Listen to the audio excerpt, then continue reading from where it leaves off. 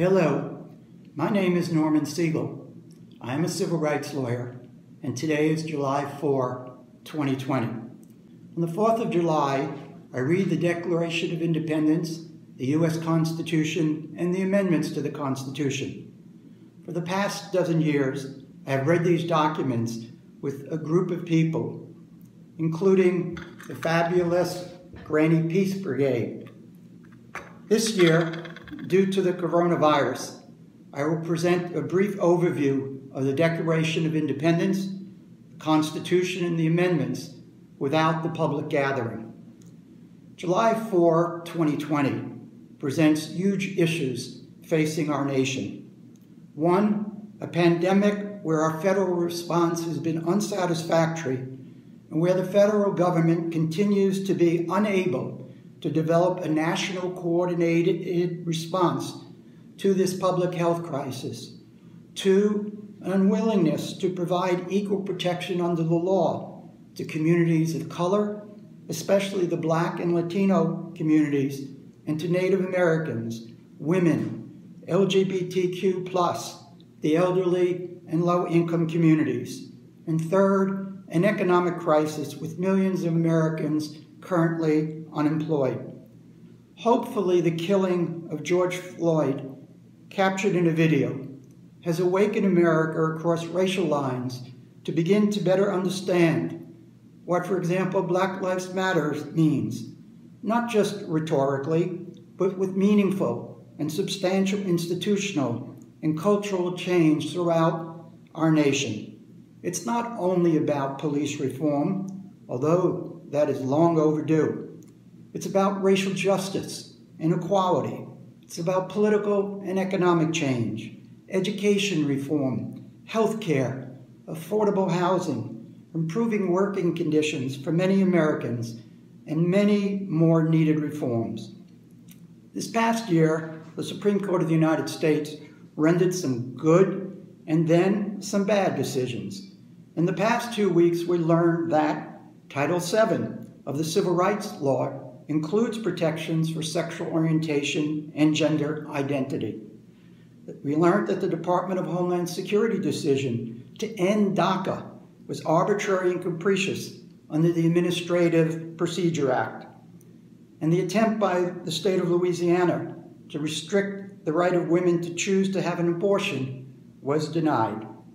Yet the Supreme Court ruled that religious schools can participate in state programs that provide scholarships to students attending private schools. And finally, the Supreme Court let an appeals court ruling allowing executions in federal death cases to resume. Now let's go to these documents. First, the Declaration of Independence, July 4, 1776. Let me just read part of the beginning. We hold these truths to be self-evident, that all men, better, all people, are created equal, that they are endowed by the Creator with certain inalienable rights, that among them are life, liberty, and the pursuit of happiness.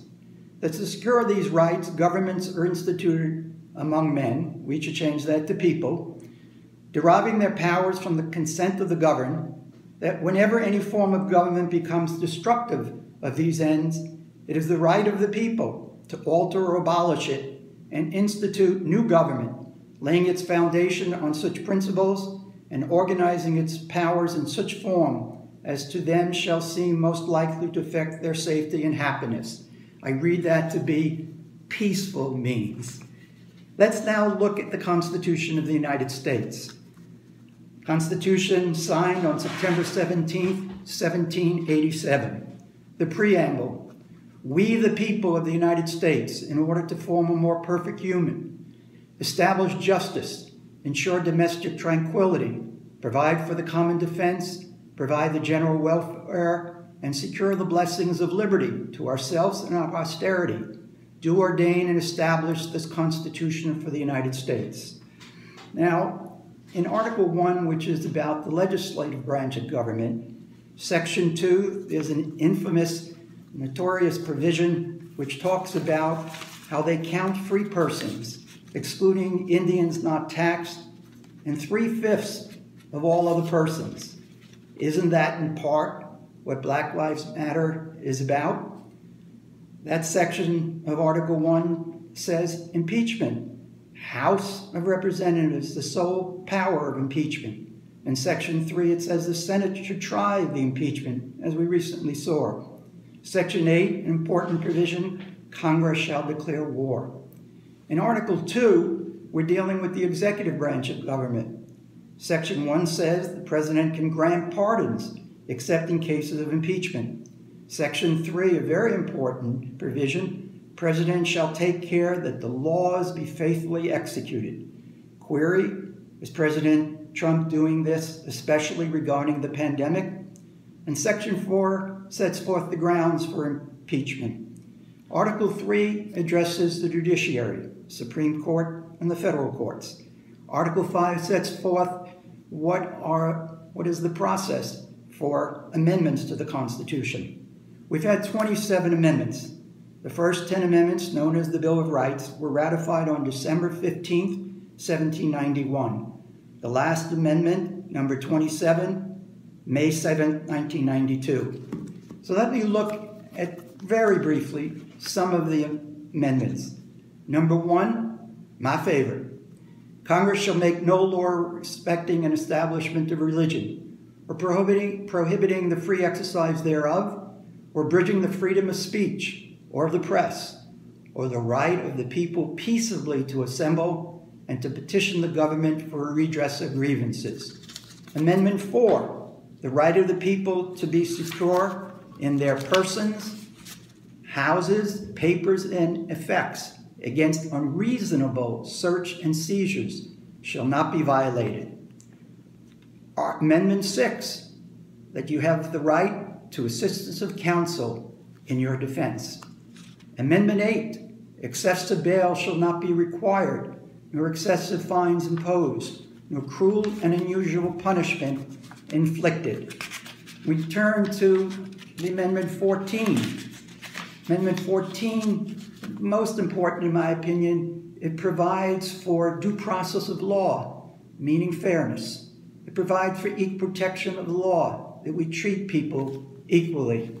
And let's look at the right to vote. 3 provisions, the 15th, the 19th, and the 26th. The 15th reads in Section 1, the right of citizens of the United States to vote shall not be denied or abridged by the United States or by any state on account of race, color, or previous conviction of servitude. Very important. With regard to the 19th Amendment, the right of citizens of the United States to vote shall not be denied or abridged by the United States or by any state on account of sex. Interesting here, this was passed August 18th, 1920. So next month will be the 100th anniversary of the 19th Amendment.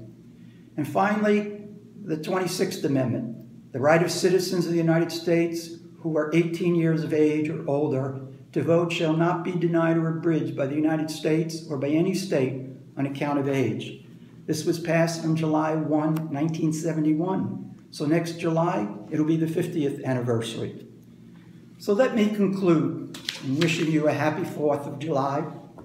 Today, July 4, 2020, with marches, rallies all across the country, from New York to San Francisco, from Atlanta to Denver, from small towns and villages, people are coming together across racial, gender identity, economic, religious, and age lines to say, we the people demand freedom, justice, equality, and fairness for all, not some.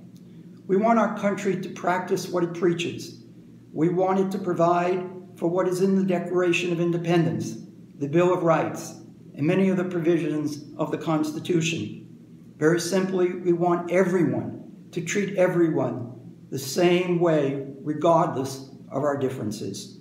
So on this 4th of July, 2020, we need to continue the peaceful protests, continue the marches and rallies, continue to speak up, read the Declaration, the Constitution, and the 27 amendments, and be informed about what these documents provide. And perhaps most important, participate and vote. Vote this November 3, 2020. Thank you. Happy 4th of July.